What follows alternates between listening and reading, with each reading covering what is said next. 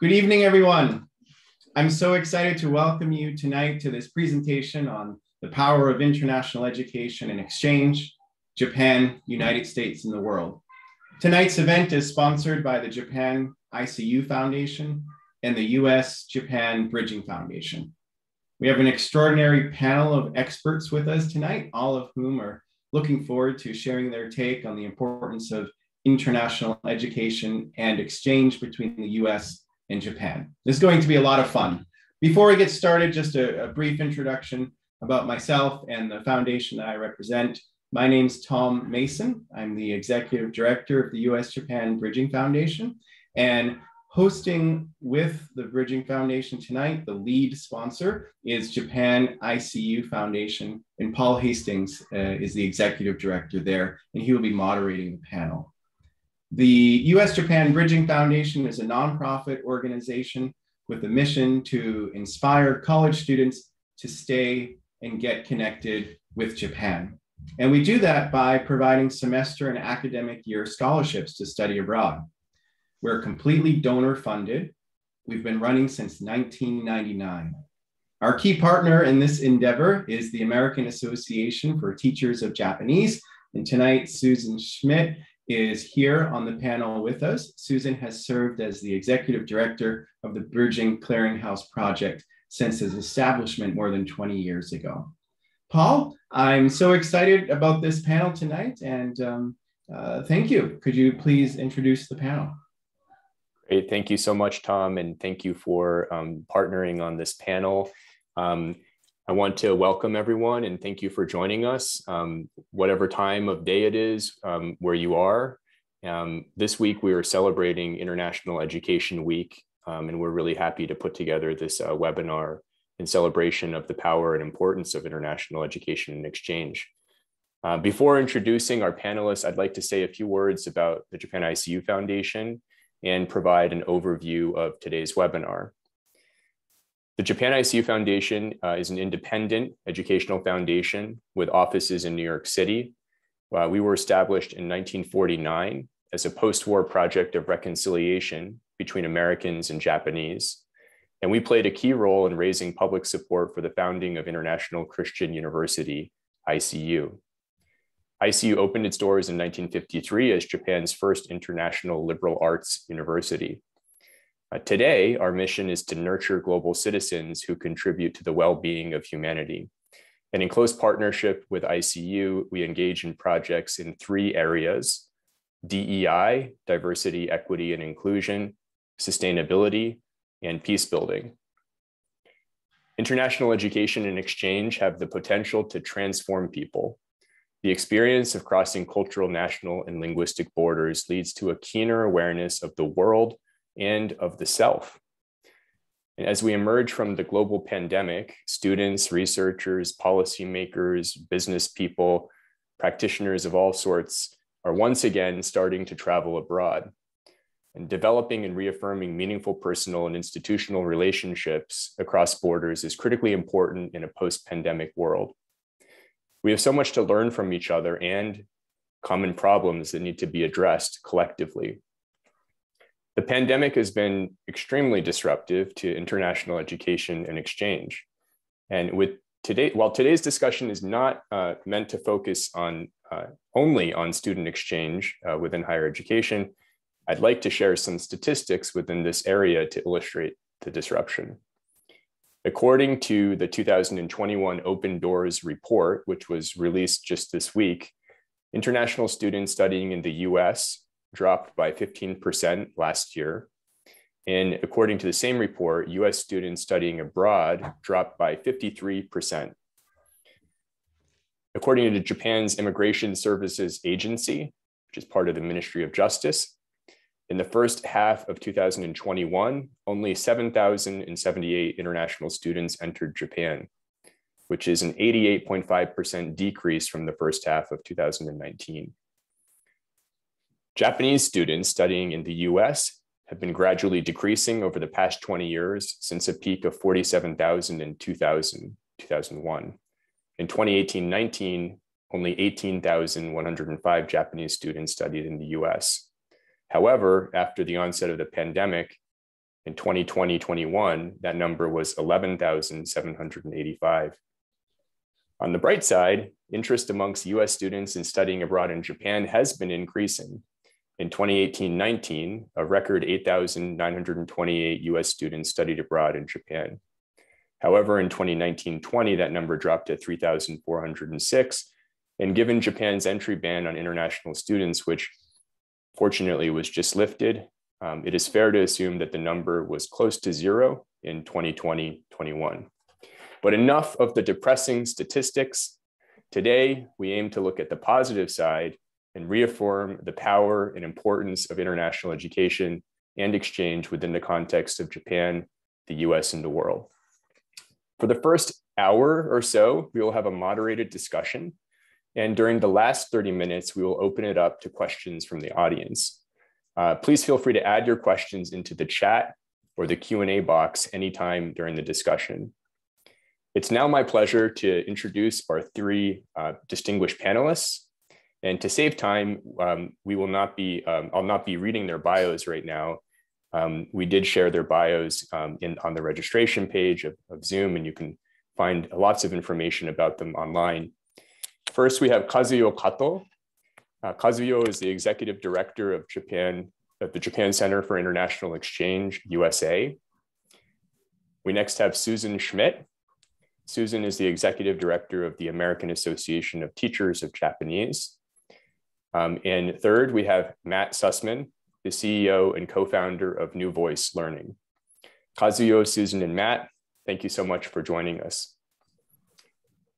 All right, well, I'd like to start the webinar and the conversation by exploring the personal impact of international education on the three of you.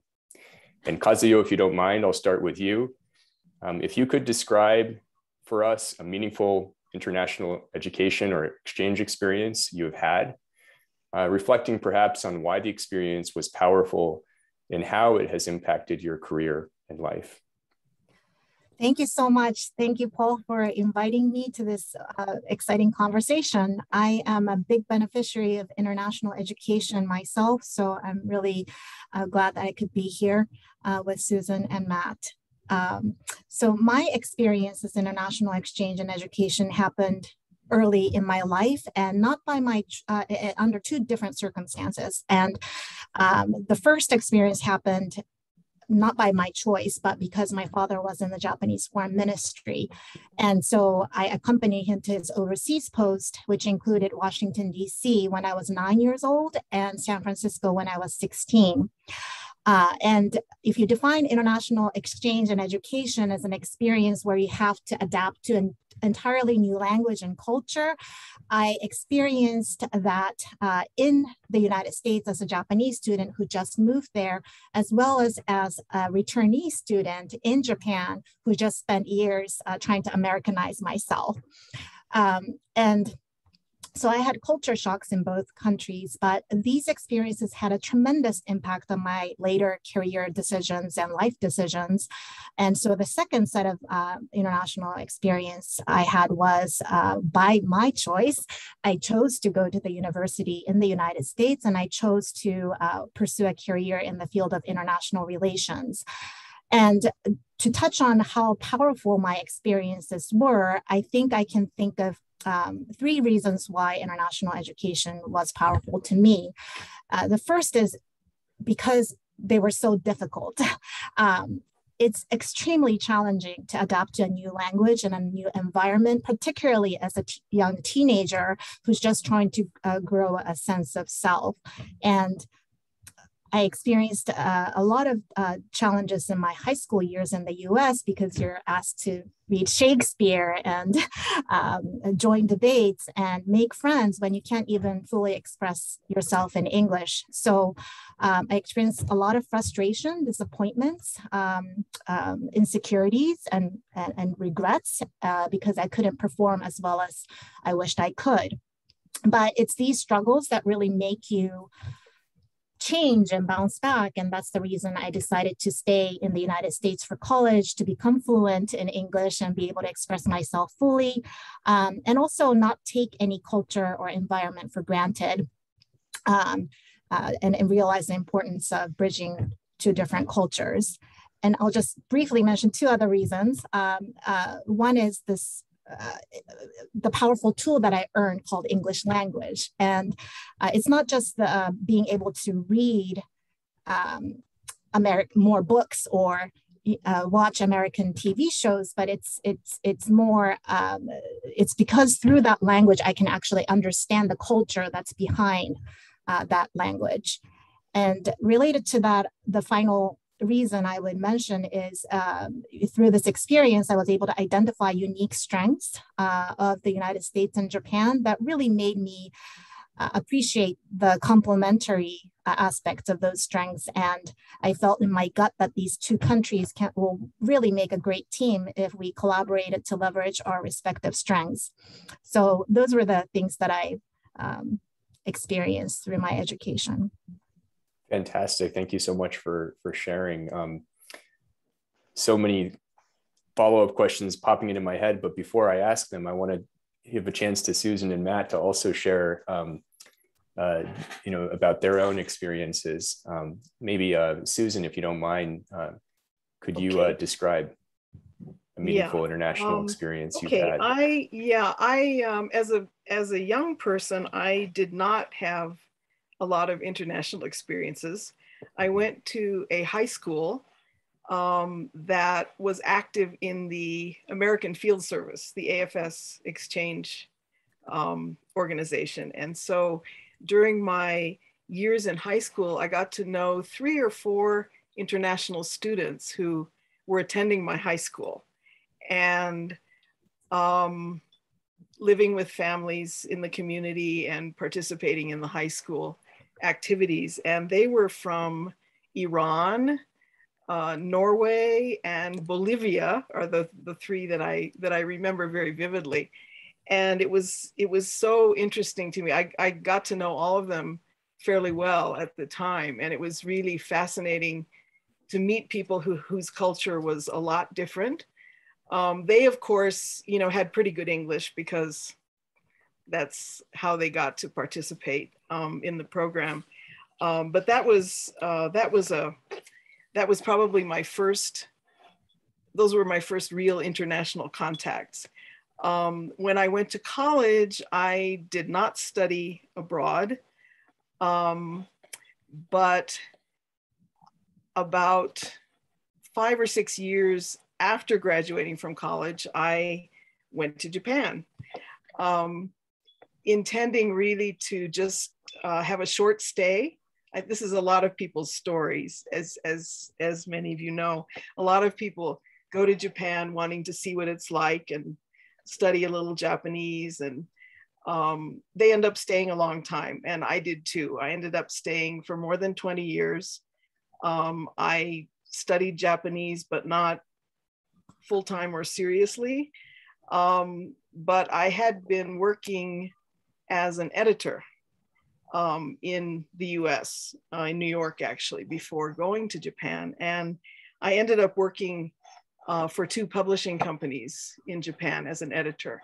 The longest term was at the University of Tokyo Press, where I edited the books in English. They are basically a Japanese scholarly publisher, but they also published and still publish books in English, translations of research, some literature translations, and so on. And I spent quite a number of years working there and learning, being part of that, a scholarly community and a Japanese scholarly community, which was very different from the ones that I had known in the United States. So there was a sort of language exchange and also a cultural exchange. And the fact that I lived there and raised a family there. So they were sort of immersion experiences rather than scholarly or academic experiences for me personally. When I decided to move back to the United States in the mid-1990s, and was recruited, I guess, to work in Japanese language education. As I'm not I don't have any training as a teacher myself, but I ended up actually becoming an administrator at AATJ, the American Association of Teachers of Japanese, in order to start something called the Bridging Project, Bridging Clearinghouse, to promote study abroad in Japan by American students. At the time this happened, which was in 1997, I think, there were, as Paul was saying, it was shortly after the high point of Japanese students studying in the US. And on the other hand, there were fewer than 1,800 American students studying in Japan, according to the official statistics. So Calcon and the Japan-US Friendship Commission decided that they wanted to change that and sort of change that balance a little bit and encourage more American students to go to Japan. So they started or inspired this Bridging Clearinghouse project. And they felt that the logical people to promote this were people who teach Japanese, because they would have a really powerful motivation for their students to go to Japan, to become more proficient in the language and culture. So, so that was, as Tom said, the Bridging Foundation has been a part of this, because promoting study abroad in Japan ended up being that the biggest problem keeping students from going was the cost. They were interested in many other ways, and there were other obstacles, but those were easier to overcome than the financial one. Thank you, Susan. If you don't mind, we are going to get further into, I'd love to ask you more questions about that specifically. But so I want to give a chance. No, go ahead. Yes. Okay, thank you. Yeah, no. It's fascinating. And Matt, I'd like to just turn it over to you to ask about your own, maybe just a meaningful experience you had internationally that, reflecting on it had a big impact on you and in your career and life trajectory. Thank you, Paul. And good evening, everyone in the US. Ohayo gozaimasu. Nihon ni irasharu minasama. It's wonderful to be a part of this webinar today, and with the panel on such an important subject. And yes, we're facing challenging times with the pandemic, but surely these exchanges will restart. And I think the intention of the Bridging Foundation and the ICU Foundation is just to remind people that this is such a powerful and important experience. And my personal experience is that I never expected that I would live or go overseas. I'm a pretty timid person at heart about these kinds of things, but I was very fortunate to grow up surrounded by these experiences. Much like Susan, when I was younger, when I was a boy, my family hosted exchange students from around the world. We got our first exchange student when I was 10 years old. He was from Japan. He was from Shizuoka. He stayed in my room. We got bunk beds. He slept on the top bunk. I was on the bottom bunk. He knew 2 words like yes and no. And I didn't know any Japanese, but somehow we communicated. He had a Walkman. It was fascinating. And we went to Disneyland together, and he ended up becoming my brother. And then every year, we got a different exchange student, some from Japan, some from Spain and other countries. And then when I turned 14 years old, my dad said to me one night, well, how about you? Would you like to go and study abroad for a little while? And I was 14, I wasn't thinking seriously about it. I was like, sure, that sounds good. And he's like, well, where would you like to go? And I was like, well, Spain seems kind of interesting. And then 1 week later, he put it together and said, you're going to Spain for the next year. I was like, so kind of like Kazuyo-san was saying, she was kind of forced into it. So I was forced into it too. I said, what? I couldn't believe it, but I went to Spain for a year in high school there. I knew no Spanish. I knew very little about the culture, but like Susan was saying, I was immersed in it. I ended up making wonderful friends. At the end of the year, I thought I was Spanish. I didn't speak any English for over a year, so I forgot how to speak English. It was just a fantastic experience. And just like Kazuyo-san was saying, because it was so hard, it was so challenging, it really pushed me. It kind of fast forwards your skill set. It helps you think about problem solving and getting along with people, and it really pushes you, forces you to adapt. And that's such a powerful experience for me. So I have at the time, I think it was really hard. I probably cried a lot.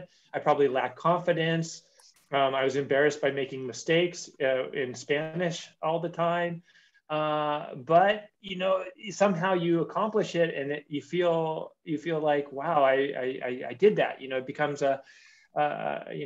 something that stays with you the rest of your life. And because I had that early experience, later when I moved to Japan and learned Japanese and was living in Japan, it didn't feel as hard. I already knew kind of some of the challenges that I would face. I was fascinated with Japan.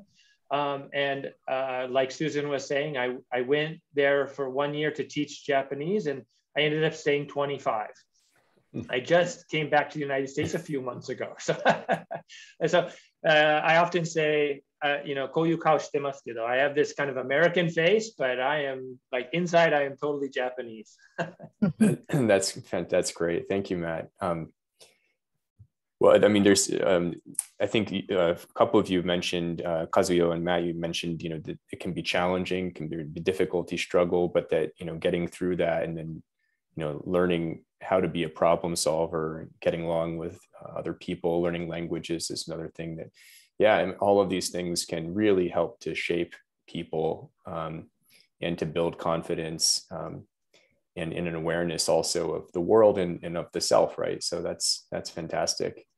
I'd like to dig a little bit more now into your current work, and maybe there's a connection there that you can draw directly from your personal experiences that you spoke about. But maybe Kazuyo, we can go back to you. So JCIE is involved in international exchange at the level of practitioners and policymakers, and you do a broad array of work in areas like global health, philanthropy, democratic governance, foreign policy. I'd love to hear, how and why is international exchange important within the various areas that JCIE is engaged in? And maybe you can start just by providing a brief overview of the work and maybe a couple of concrete examples as well. Right. So as an introduction, JCIE USA is a U.S. nonprofit organization. We are founded in 1975, and we do promote stronger U.S.-Japan relations. And as you said, at the professional and political leadership levels. And some of our programs focus on nurturing better understanding of Japan and U.S.-Japan relations among those groups in the United States who have significant influence in policymaking, like congressional staff, who we've been taking to Japan since 1982 to study on a study trip. Other programs, we promote research and policy dialogues between both current and future leaders in the United States and Japan on issues that matter to both countries. So we work in close partnership with JCIE Japan in Tokyo to do that. But the kinds of issues, just to illustrate, that our programs address include things like how can the United States and Japan work to advance global health, including the global response to COVID-19. How can we strengthen democratic governance in Asia as two democracies? How can we strengthen women's political participation? We try to draw lessons from each other as well on things like what can we learn from Japan's policies about to promote healthy and active aging, for example. And these programs produce outcomes that are tangible, like policy recommendations that feed into actual policies, which is important.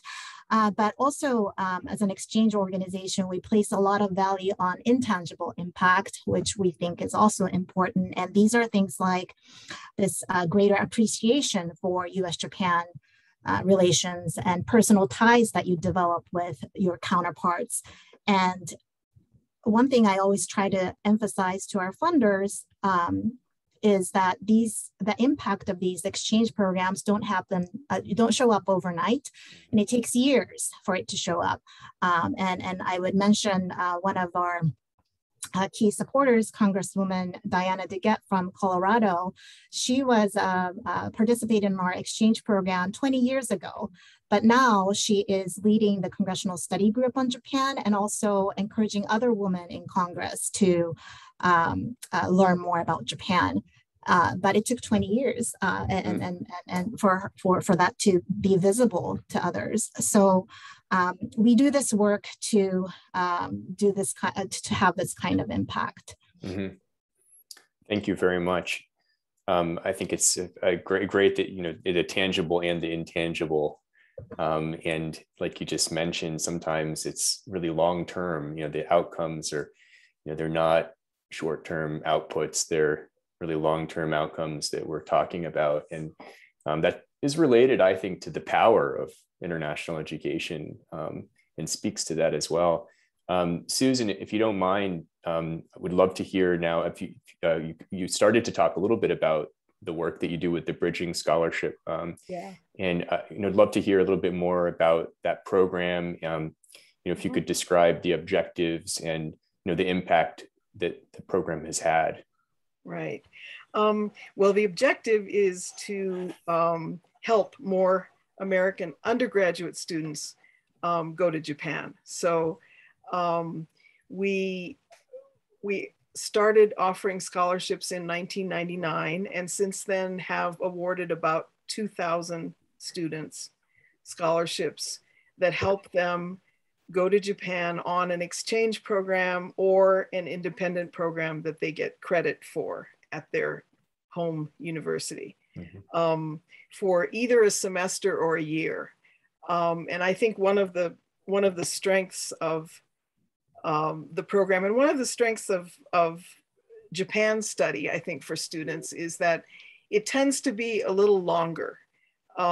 In study abroad in general, over the years that I've been doing this, the students seem to want to go for shorter and shorter times.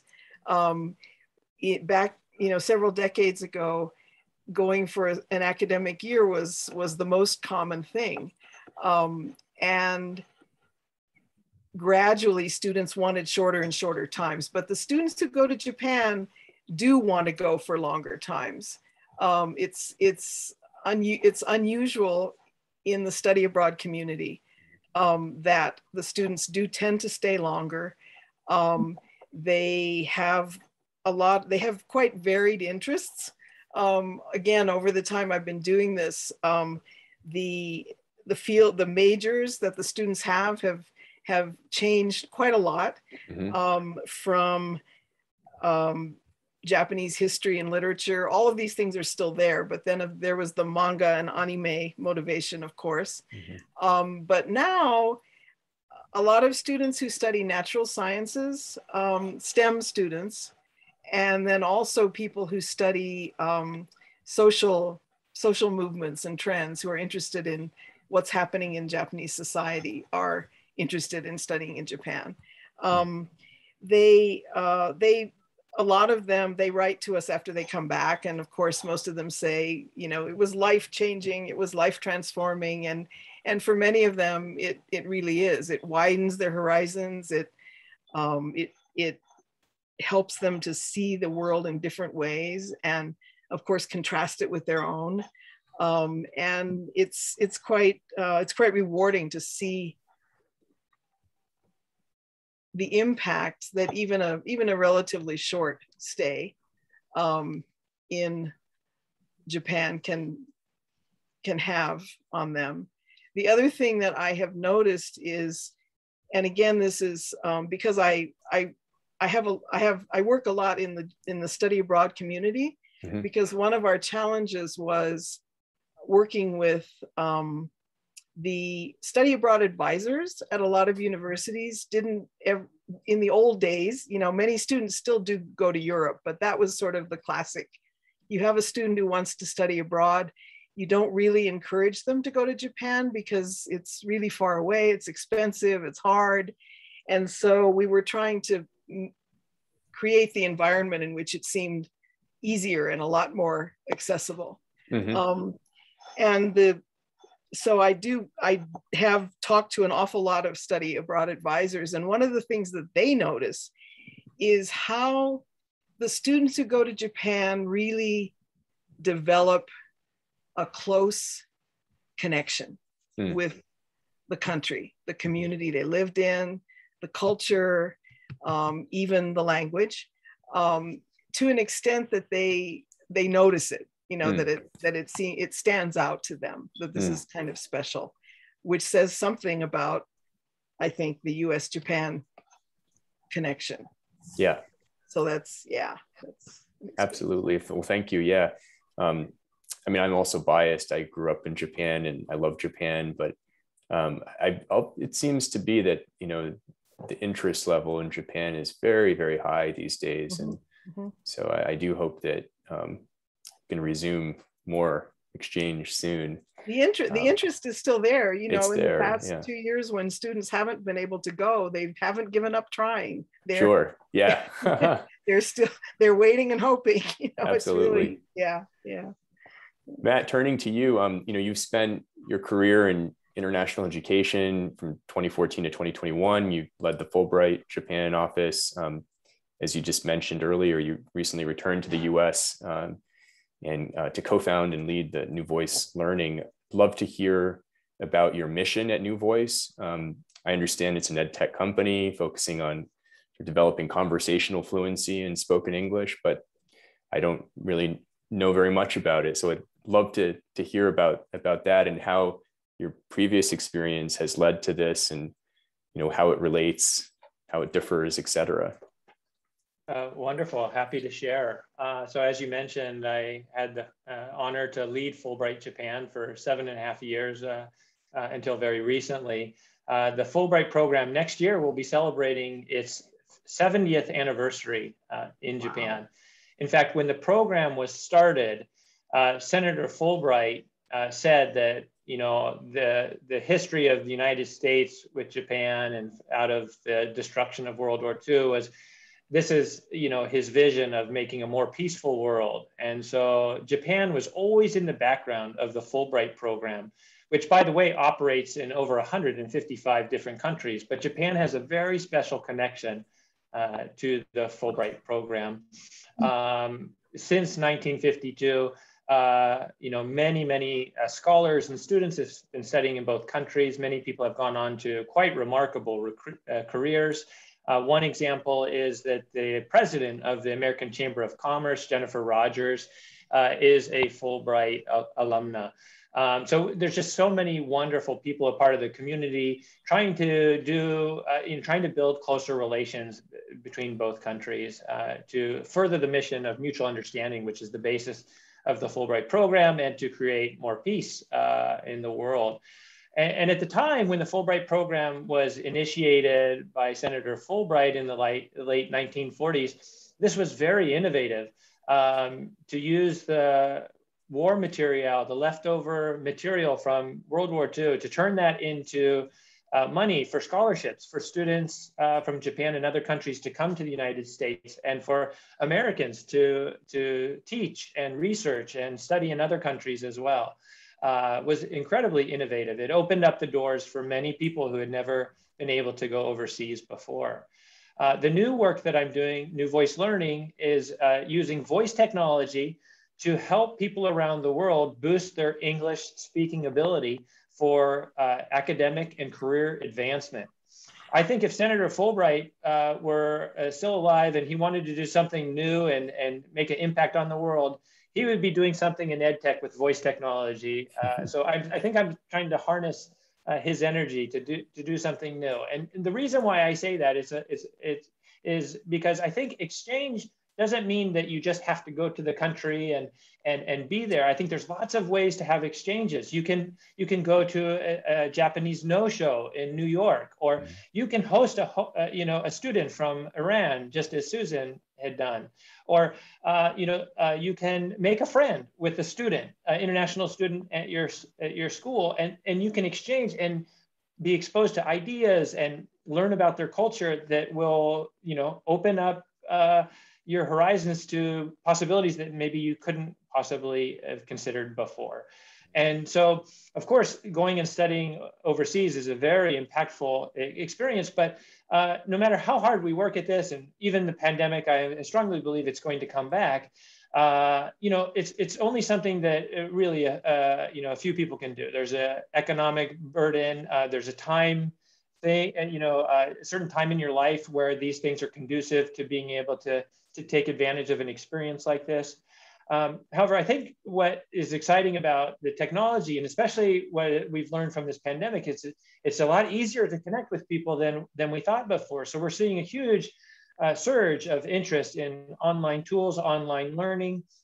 And so the vision for New Voice Learning is to connect people into a community where they can, practice English and connect with each other, have cultural exchange online, sharing virtually. There's no reason why we can't do that. And this will open up the possibilities to millions of more people to interact. And maybe in a small way, we can make the world a little bit more peaceful. So it's really exciting to me. We're just getting started. I would encourage anybody listening in, please share it with your students, or certainly for yourself or anybody would be interested. Please go to our website at newvoicelearning.com. We've just launched the beta version of our English speaking practice app. We have several hundred people that have already signed up and are trying it from around the world. We have people from Brazil and from Nigeria, China, Japan, South Korea, Turkey. It's really exciting to see all of these people, a lot from India, actually. So there's a very strong interest from the developing world for people to connect, to advance their careers, to talk with people, share ideas. So it's an exciting time to be working in education and technology, and kind of opening access to millions of more people around the world. Mm-hmm. That is exciting. That's I'm excited I will sign up. I will try. I want to give it a try. Please do. Please do. Well, I think that's a great segue to the next sort of topic, which is, looking at sort of what the impact of the pandemic has been on the work that you do, and what have you learned from it? What lessons have you learned, and how are you thinking about sort of incorporating those learnings into your work moving forward? I know on my side, at the Japan ICU Foundation, we, as I mentioned at the beginning, like we have an interest in DEI, sustainability, peace building, and just like you mentioned, Matt, just right now, study abroad and higher education itself, is not accessible to many, many people. It's not as diverse as it should be. There's questions about the sustainability of all of us getting on airplanes all the time and flying around the world, and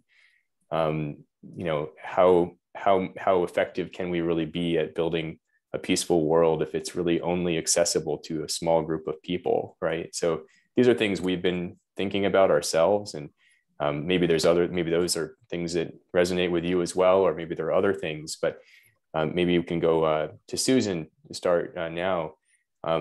Just curious as to what you've learned during the pandemic, and looking forward, what you're thinking about in terms of moving forward. A lot of what I've learned during the pandemic does have to do with using technology and what the potential is, but it's actually in the realm of language learning, not so much in the study abroad and exchange realm. I know that, so my mission is sending American students to Japan, and the universities in Japan that enroll those students have obviously been having a very tough time. many of them have offered online courses to international students from around the world, including American students. And I think there are definitely numbers of students who are taking advantage of that and taking courses at, I don't know about ICU, but there are some other universities in Japan that have developed some pretty impressive online courses for students around the world. But the students find that a bit limiting. You know, it's okay, but they want to make the personal connections. Japanese teachers, however, have expanded their abilities and their interests a lot during the pandemic. And as a professional organization, my AATJ has about 1,500 members who, it's similar to study abroad. There are conferences, but a lot of teachers can't afford to take the time or pay to attend conferences. And since conferences have been online, they've attracted more people. They've attracted a lot more, a more diverse attendance. And it's really expanded the things that people are doing professionally. So that's kind of been where the impact has been in what I do. I'm not quite sure, you know, with sending study abroad in Japan for students, I think a lot of us are just waiting to be able to actually travel again. Sure. But there are other parts of what I do that in which the possibilities have really expanded. That's great. Thank you. Thank you for sharing. Kazuyo, how has it been at JCIE USA? And I know you're very active with different online events and things of this sort too, but no, I think just like Susan and, you know, same with the policy experts and scholars, we counted on taking these people to Japan or the United States to have this in-person experience to develop this affection for an understanding about each other's cultures. And so I think we're all waiting for that to come back, despite understanding, you know, now understanding that, you know, you can save airfare costs to still have effective policy dialogues. But it's the interactions that happen in between meetings and observations you make while you're on the bus or train, seeing people bow and shake hands and so forth, that really gives you that understanding of the other culture. So I think in the future, I think we'll try to take the best of both sides and be creative, but I don't think the in-person component would go away. One other thing that we observed, or as a lesson or something I observed during the pandemic, is, at least in the US-Japan context and the work that we do, we did observe incredible generosity coming out of trying to respond to this pandemic. At JCIE, we worked with our Tokyo colleagues to establish this COVID Solidarity Response Fund and raised over $8.8 million from Japan-based donors to contribute to the international response.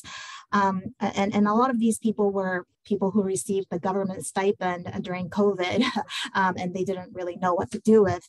And also, I see a lot of civil society organizations coming together to talk about how we can make sure that the rest of the world gets the vaccines and the right treatment and testing and so forth. So one other thing I saw was, in crisis, you know, people do come together. Mm-hmm.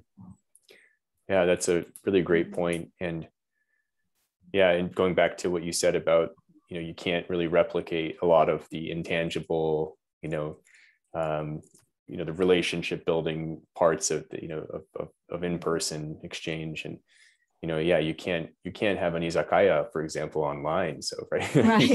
That's just not going to work. Right. Matt, I mean, your work sounds like is sort of positioned for this new world. And I was curious too about the focus on sort of conversational English and spoken English, and not, grammatically kind of correct, or, TOEFL English. So Right. could you talk a little bit about, maybe this is exactly what put you in this position, the pandemic, I'm not sure, but how do you think about things? Right. Thank you. Yeah, certainly gives us a chance to rethink how we learn languages. And so, having this opportunity to work with experts in technology and my background in international education, we have a chance to think again how this can really be effective. What's the best way for millions of people to learn around the world? And if I reflect on my own experience and other people that I've had the opportunity to interact with, I've just really been persuaded by the immersion experience. So when I went to Spain, I didn't know any Spanish, but I was dropped in there. And, okay, I had to learn how to say good morning. I had to learn how to talk to my teachers at high school. I had to learn how to talk to the guys on the soccer field about passing the ball to me. If I didn't learn that, they weren't going to pass the ball to me. So, you're kind of forced into the situation, or you just do it you learn by doing. And that was really helpful for me, because I didn't have any kind of structure in my head about how I was going to learn Spanish. I just needed to, go through the situations, and that's how I approached actually learning Japanese as well. When I moved to Japan, I didn't attend any classes. I didn't have any teachers. I just tried to learn by talking first with everybody.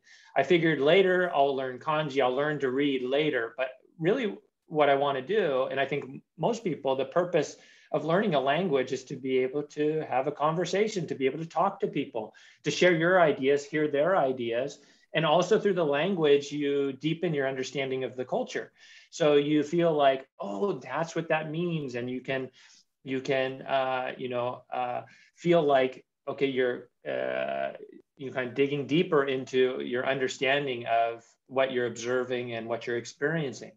So I think the approach with our platform is that learners jump right on and they just start speaking, no matter what you have. It's okay if you can't speak quickly, if the words don't come to you, you can just redo the lesson, but you're stimulated through the conversation. So you're prompted with a question, you respond to it, and you go through it, and you can practice it over and over again until you get it just right. And I think that's the experience of study abroad. It's called, in Japanese, they call it shikosakugo, just doing things over and over again until you get it right. Practice makes perfect. Mm-hmm. So, really applying yourself and doing it over and over. And I'm optimistic that this will make rapid progress for a lot of people. And the space that we're looking at is actually intermediate level learners, not beginners, but intermediate level learners who want to get to the advanced level. I've met many people who have TOEIC scores that are very high, but they don't have the confidence to speak up. And now that we're having Zoom meetings, they have to participate in business meetings, and you can't catch all of the conversation because there's a lot of slang expressions. I talked with some learners to say, what are some of the things that are holding you back, or, that is hard for you? They say, well, people will throw out expressions like, give me a ballpark figure, or it's all downhill from here, or you're crushing it. These words, I'm crushing what? Is that bad?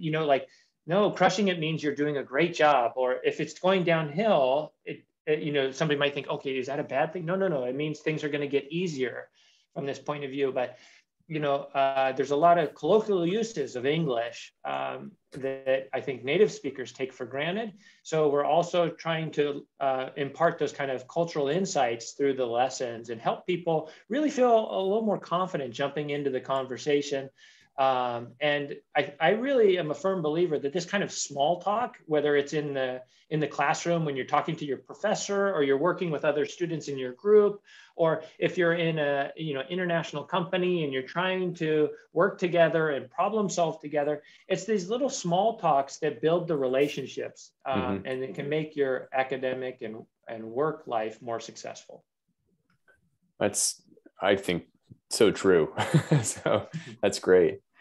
Well, we want to open it up soon to questions from the audience, and we have some questions already. But before we do that, since we are looking at Japan, the U.S., and Japan and the U.S., I'd love to give you a chance to just comment on, why you think, international exchange and collaboration between Japan and the U.S. is important.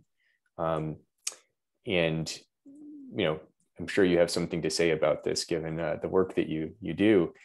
Susan, do you want to go ahead and start that?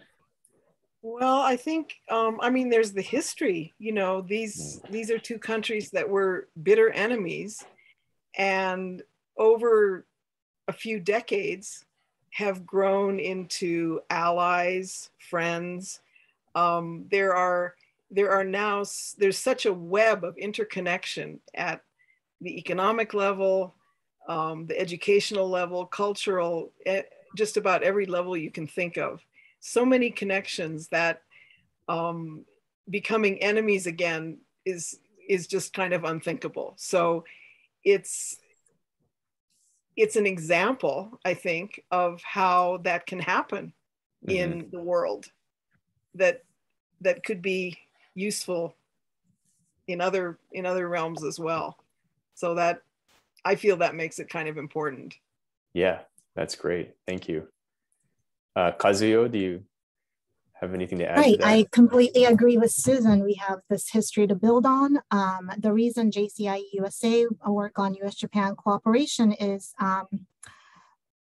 in addition to two things, I would say. The first is by the sheer scale of impact we could achieve by the world's first and third largest economies working together. And another thing is something that I felt in my gut living between the United States and Japan. And, it's a cliche to say we share values, but it's true. I think these are countries upholding the same fundamentally important things in life, and one's happiness, like good education, good health, the ability to choose your leaders, and things like that, which I think is the reason why I developed strong affection for both countries, growing up in both countries, despite the huge differences that we do observe in terms of school systems and how we relate to one another. So I think that's why we see a lot of potential in US-Japan cooperation and invest in it. Great, thank you. Matt? I love this question. This is something I'm so passionate about. The relationship between Japan and the US is so powerful. And I've heard ambassadors say this over and over, but it's the cornerstone of security and prosperity in East Asia, it's in the world. It's just remarkable how much the United States and Japan have done. And I've spoken with many leaders who are concerned about this needs to be sustained for the betterment of the world. And so I feel a responsibility in anything I can do to help in that effort. In my level, I'm just a small guy. We do people-to-people exchanges. It's really encouraging for me to see that on the people-to-people level. So for example, when I was with Fulbright, I love to be a part of the receptions and the social occasions when people got together. It's just fascinating to see the friendships that are formed. An example is, an architect in Japan would get connected with an American architect at one of our receptions. The Japanese architect would invite him over, to his house for ozone at the end of the year. They become great friends. Their families spend time with each other in each countries. And then after 2 or 3 years, they collaborate on writing a book on architecture together and share their knowledge with the world. I've seen that repeated over and over in so many fields, in climate change, in education, in gender or diversity issues. There's just so much that we can collaborate on, and I've seen it in so many levels. What I would say is kind of parting words is that being a part of the Fulbright program really filled me with optimism. There's so many smart, caring people out there in the Fulbright community that really want to make a difference. And so I'm hopeful that there will continue to be just amazing, awesome research, collaboration efforts between Japan and the US. Great, thank you, Matt. Well, we want to turn it over now to some questions from the audience. I've got an absolutely agree from, I think that was to your point there, Matt, from a member, from Linda Butcher. So earlier on, one of the earlier comments, not a question as much, although we probably have some views about this. It'd be great to hear from Satoshi Ide. He says that, international experience is good to open eyes, definitely. And in reality, many Japanese communities are still under kind of sakoku, in quotes, closed societies. So open societies are very limited. I hear frequently that the experiences can be negative if going to settle down in Japan in the end. Students, for example, being discouraged from going abroad because it might actually be bad for their careers or something like this. And he says a movement to break through this actual disadvantage is really needed. And one of the solutions is to increase diversity in all Japanese communities. Fascinating comment there. Any reactions or thoughts that elicits from any of you? I would agree. I think Japan will benefit a lot from diversity. I kind of jokingly said that I'm Japanese, but I really believe that. I've just returned to my home country, and one of the things that really blows me away about being back in the United States is how much diversity there is here in Southern California. It's just remarkable. In our incubator, there's people from India and Asia and from all over the world. And what unites us is a vision of trying to launch companies, make new products, and using smarts. There's a lot of smart people here. People with PhDs in engineering and biochemical, even subjects that I don't even can say the names in them. It's just like there's some smart people here. Japan will definitely benefit from this. And there was a trend of international students increasing in Japan year after year, reaching over 130,000. I think the number was pre-pandemic. That's an important trend for Japan for many reasons, especially for continued engagement with the world and for innovation. But and I agree with the comment from the gentleman in the chat. I just also say that, we have this issue in the US as well. It's not just the United States. We have folks that would, benefit from having a little bit more open point of view. So it's not just a Japan issue, it's a US side issue as well. And so, we all have work to do in that area. That's a very, very good point. Kazuyo or Susan, you want to add anything to that? I would just agree with what Matt said. I was going to mention exchanges are important because if you just leave it without them, Americans and Japanese can be quite inward looking and narrow-minded, as you've observed from political climates in both countries. So it's not just Japan. And I would also agree with Matt that, and the comment, the gentleman that diversity would be beneficial. And I've already seen a lot of tourists before COVID in Japan that have changed the Japanese attitude. I've seen Japanese become more assertive against rude tourists. So I do think those opportunities would hopefully also help. Great. Yeah, just quickly, I agree with that, and that there's a lot of work to do, because it seems that the anti-immigrant, anti-open segments of many societies, including both of ours, are growing more powerful, and there's a lot of work to do. Absolutely. Yeah. David Wagner has a question that he put in the Q&A box about language learning online. So he says that seems to be a trend in Japan with language learning online, moving away from using native speakers towards non-native speakers. And maybe this is, he speculates, financially motivated. Non-native speakers are, I'm sure, cheaper. And, I guess maybe Matt in particular, since you're now working in this area, curious, do you have any comments about that? This is a great question. And I kind of frame it also in the diversity issue as well. Similar topic is, I think, when I was living in Japan, or I would try to help friends, or I teaching English, there's this strong kind of attention on native speakers. I want to learn North American English. I don't want to learn, Australian English, or, they have like some learners have kind of a mindset that they think they need to learn a certain type of English. However, the way the world is so interconnected, the chances are that if you're going to be using English in the future, you'll be using it with a lot of different people in a lot of different contexts.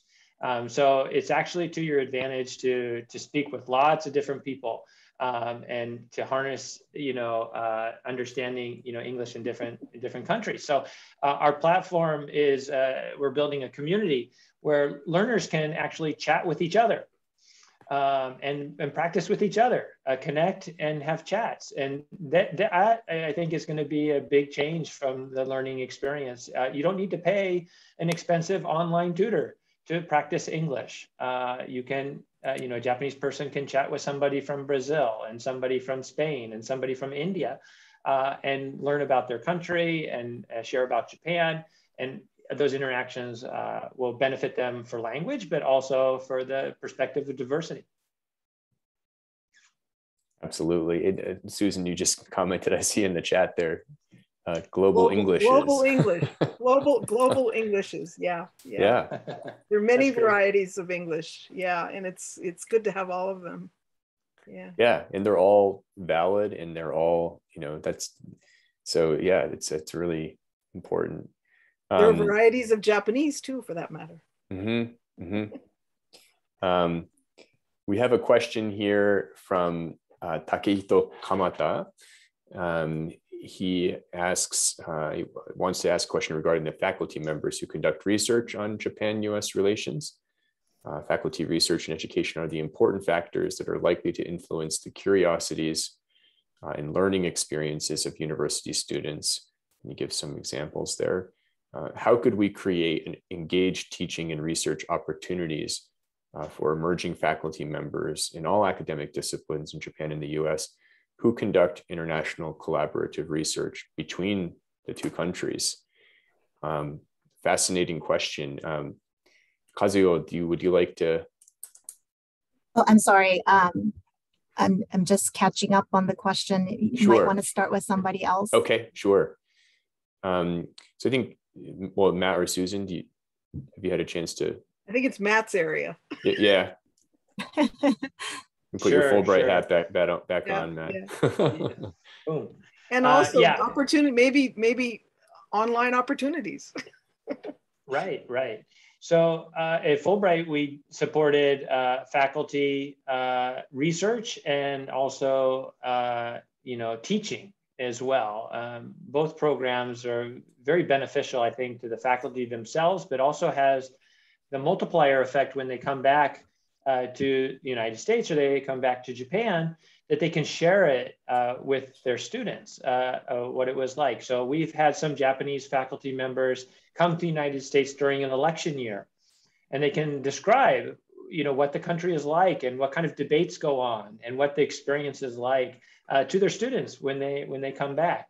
And so that's an eye-opening experience. But other, professors will join like an American barbecue or be invited over to a Thanksgiving dinner, and they'll describe that cultural experience to their students. So faculty and professors, teachers, it's very important that they also participate in the exchange experience as well, because they have such a powerful voice, it's such a powerful influence on the students. And so they can have that multiplier effect to share that experience with others, encourage them also to participate in exchanges. Susan or Kazuo? I can mention a couple, some of the Japanese language faculty in both high schools and universities that I know of have done some very creative things, taking groups of students to Japan to volunteer after the triple disaster in Tohoku. There were a lot of people who organized projects around communities that they had personal connections with in Tohoku, and this is less for research then, but it speaks to, I think, developing students' curiosities and connections to develop some of those creative kind of programs that get them connected and involved. Great, thank you. I think there's a comment here from Ken Kiyoshi, who is talking about, well, just that, I guess, similar to perhaps the earlier comment. Oh, I'm sorry, I'm looking at the, so he says, I wish that I had a chance to go to the US when I was in high school or in college, when I was less shy and more open to develop friendships.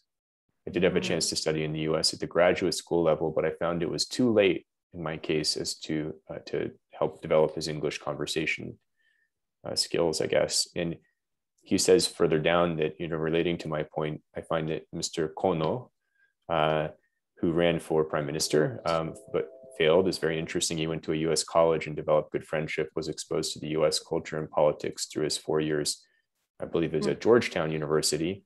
And he wrote a book called Nihon o Mae ni Susumeru, which I think is pretty popular, if I understand. But any comments about sort of this? I guess it's really related to the time in life and when you have a chance to go, and how it can be different at later stages. Maybe this would be a good question to look at, both like undergraduate, high school, undergraduate, and a lot of you mentioned, Kazuo, you mentioned having this experience as a young person, in the U.S. and then Matt, when you were, I think 14, you said going to Spain, and Susan yourself, later in life, and then Kazuo, your work is really focused on exchange for people who are, by nature just older. I'm curious, what you think about this. I think first he should look at Matt's tool to see if he can benefit from it, which is, I think your endeavor is so amazing, Matt, by the way. But one thing I want to, I'm not quite sure if it's too late for for the gentleman to start using English, because English is just a tool and communication is another thing. And oftentimes, because I don't have the pronunciation issue, people think, oh, ii desu ne, like you can't, you don't have to worry about pronunciation and so forth. But when I had good English pronunciation, I was a terrible communicator in English, and I needed to learn how Americans communicate in order to actually talk like I do now. So I don't know what inhibits the gentleman from trying to use English now, but it's not just learning the grammar, and people can be perfect with TOEFL scores like Matt said, but I think it's never too late to learn how to communicate. I've seen a lot of assertive non-English native speakers from other countries do TV interviews on news channels, and I've always been impressed how they can communicate despite this terrible grammar, and so I think confidence is a big issue here. And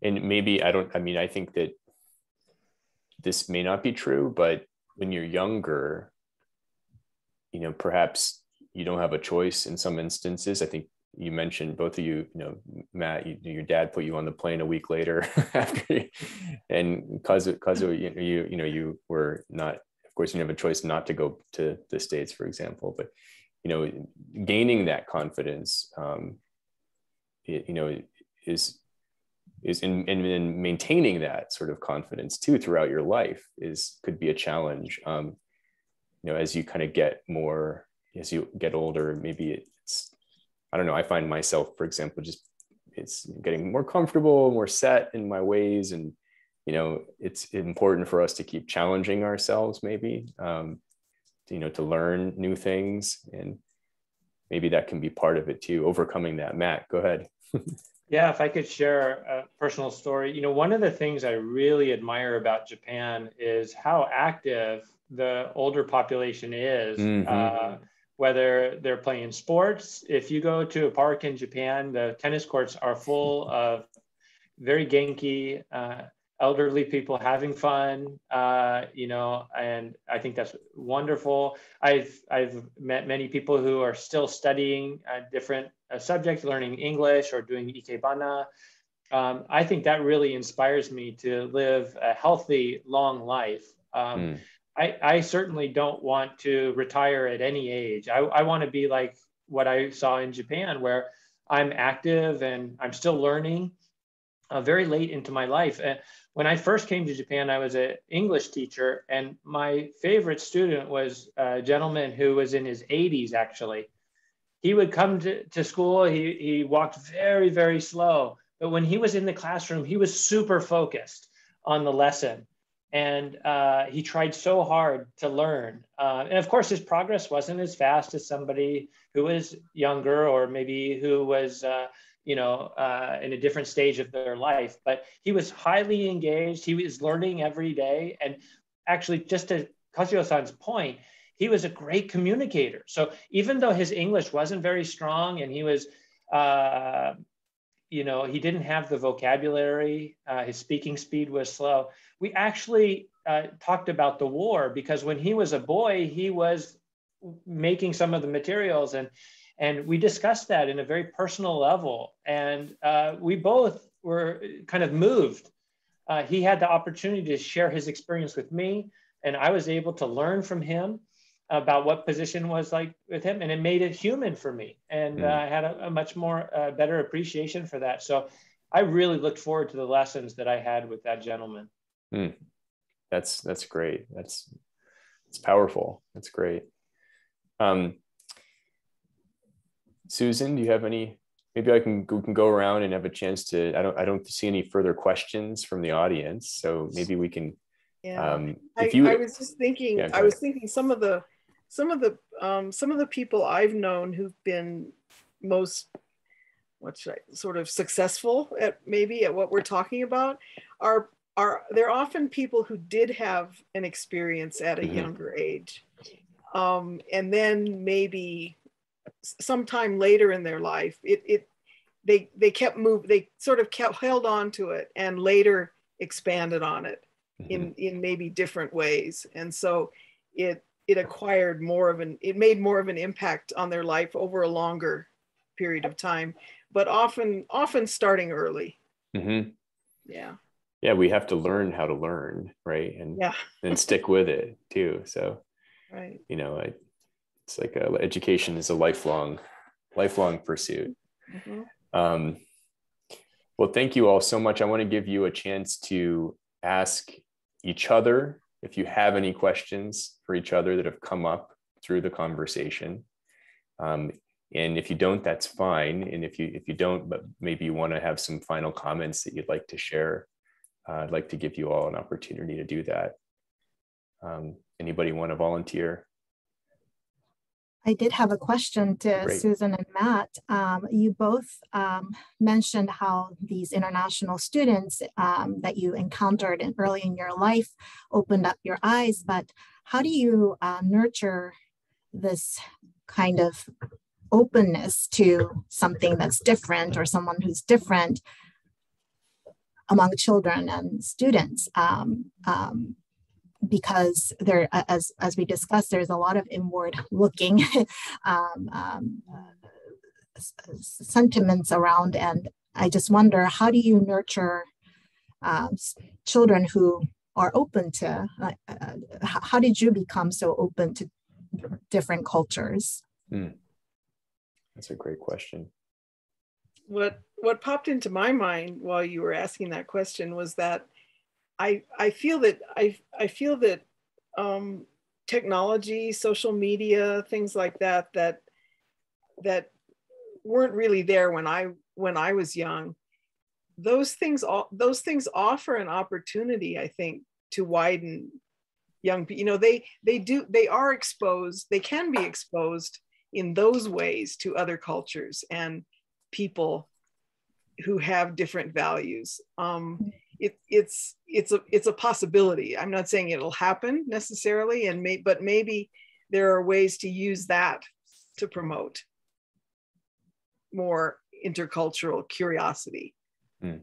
Because people, it's easy to be exposed to, you know, K-pop and things like that, you know, are things like that have had a big impact, I think, on young people. And they don't always think of it, I think, in the same way that we do, like, oh, they're having an international experience. They kind of don't think of it that way, but actually they are. This is a great question, Kazuyo-san. I don't know if there's any kind of clear answer. But speaking from my own experience and as a father, I would certainly want my children also to have the best opportunities in life. And I believe that if you have kind of open-mindedness, if you're interested and curious about the world, the opportunities for you going forward are going to be so much better. So as a parent, I want that so much for my children. And if I reflect on my own experience, I was fortunate that I had a father that had that foresight. But also, I think that I had like little micro interactions that kind of led up to where I could be able to say, well, okay, maybe I can do that. So, you know, I had exchange students in our house, and, you know, we would go to like a play, or we'd listen to music, and it's like, oh, where's that music from? And maybe just a little bit of exposure, you talk to a little bit of people, and something changes where it's not as foreign, but it turns into curiosity. And so I think, you know, if you can take those kind of micro steps with people. So for example, I think, you know, study abroad is if you're fortunate to get a Fulbright, you know, scholarship or a bridging scholarship, wonderful. But even if you can't have that, you can host a Japanese exchange student. You can look up your local Japanese embassy. The U.S. Embassy has a whole section dedicated to doing cultural exchanges. Would love to hear from schools. The U.S. Embassy talks to schools in Japan, visits the schools and gives talks. There's many ways to create these kind of little interactions, these little exchanges that will help people maybe hear something different that they haven't heard before. And it's like planting a seed. So I had lots of those little interactions. So then when I did finally have the opportunity to go to Spain, or I had the opportunity to come to Japan, it didn't feel as scary as it might have been if I hadn't had that before.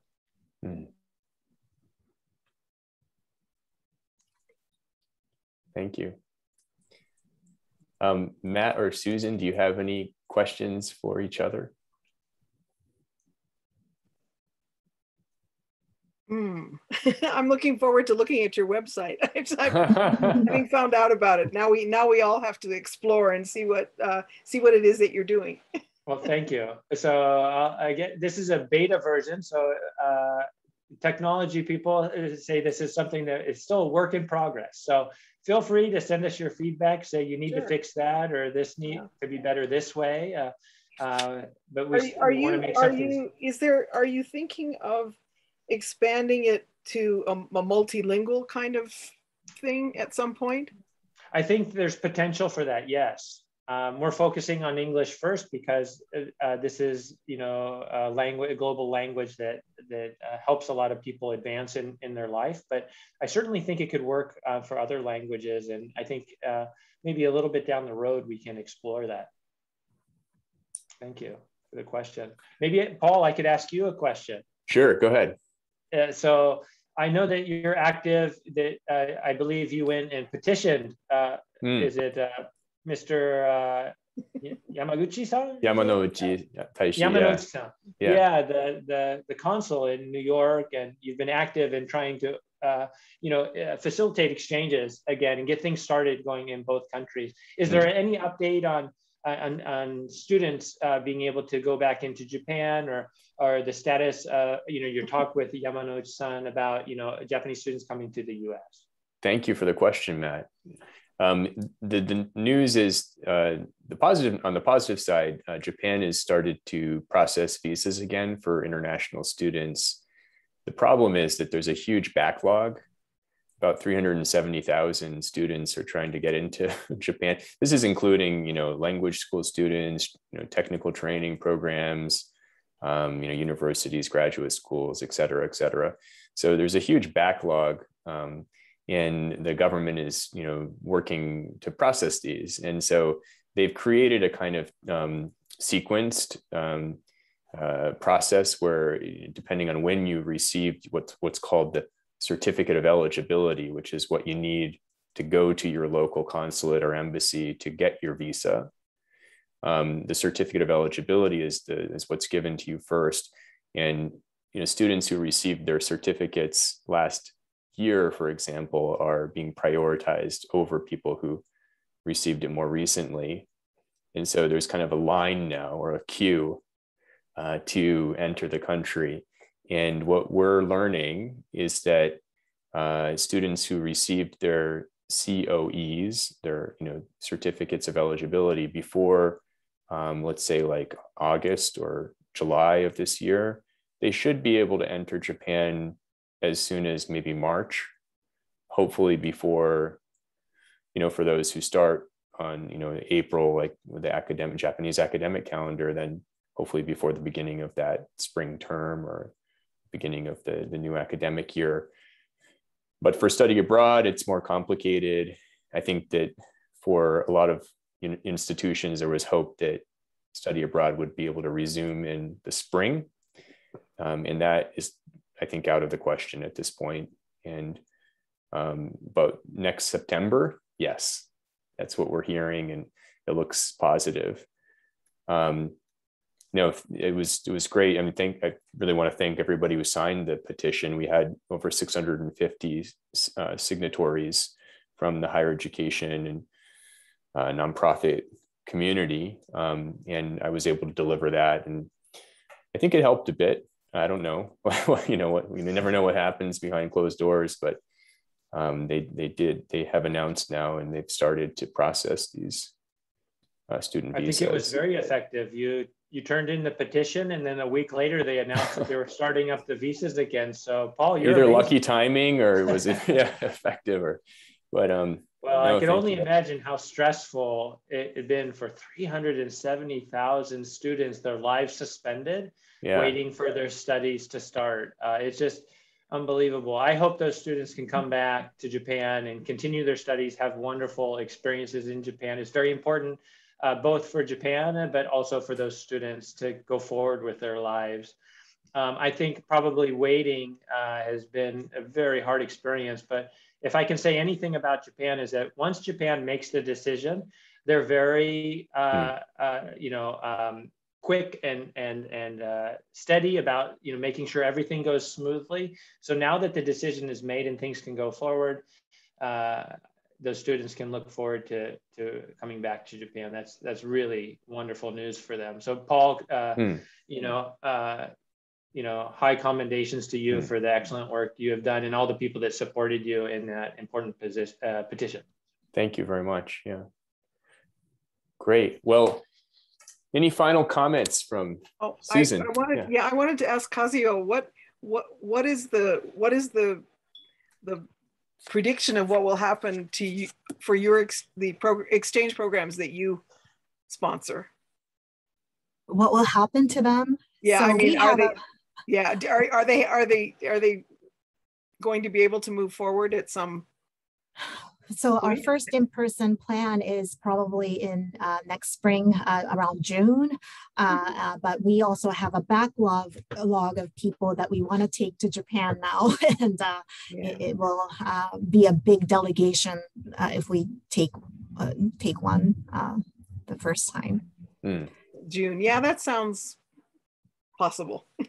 June seems like maybe that would work. Yeah. Right. Yeah. Kazuyo-san, I'm not sure.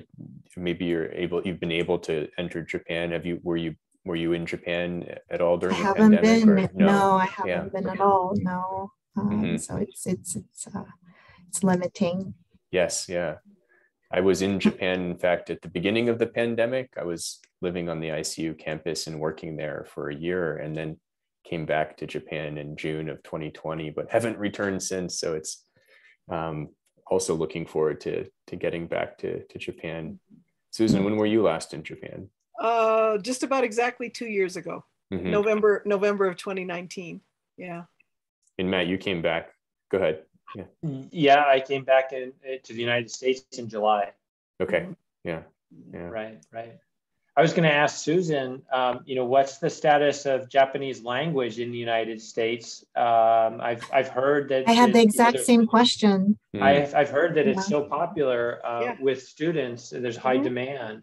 It is. It's true. Well, that's good news. Yeah, it is good news. There's still great interest in studying Japanese. There are programs. There have been problems with budget cuts and so on, and programs having problems, especially in high schools, because it's just more difficult. But at the college level, it's been very steady and even growing. There are new programs. There's a whole generation of teachers that's retiring.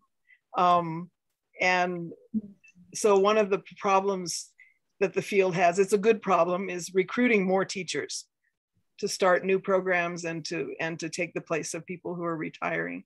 But it does continues to be popular, which is a very good sign. Yeah. Excellent. That's great. Well, it's been such a pleasure to have this opportunity to talk with you all, and I'm glad that it's kind of turned into more of a discussion here near the end, which is really great. I am cognizant of time though, and I think we're only a couple minutes before the scheduled end of. So how about you can just do a quick round and any final words from each of you before we wrap it up. Anybody want to volunteer? Well, I was feeling very pessimistic, and I'm feeling more hopeful now. So I'm very glad we had this discussion. That was the hope here. So that's great. Yeah. That's great. Kazuyo, you have some? No, thank you so much, Susan, Matt, and Paul. It's been, my biggest takeaway is how advanced technology has become, and it's amazing that you have all these tools now to allow people to communicate. And one thing I should have mentioned that I didn't, Paul, is my mother is a graduate of ICU, so nice. I grew up learning a lot about the university, and she's probably watching today, and she I feel like part of the family because of that. So that's fantastic. I particularly appreciate this opportunity. So thank you. Great. Thank you so much, Kazuyo. Yeah. Matt? For me, thank you to everyone for this wonderful webinar to revisit important issues like student exchanges and the U.S.-Japan relationship, and just, connecting on a person-to-person level. It's wonderful. And I also, like Susan and Kazuyo-san, I feel more hopeful about things going forward. Looks like things are moving in the right direction. Let's hope that it'll continue to do so. In my new venture, if anybody in the audience or anybody, the panelists, if you have any interest in what I'm doing, I've put my email address into the chat. Feel free to reach out to me if there's anything I can do to help you. If you're interested in what we're doing at New Voice Learning, feel free to reach out to me. Awesome. Thank you. Well, I want to thank the panelists and for a really great conversation. And thank you for all the work that you do.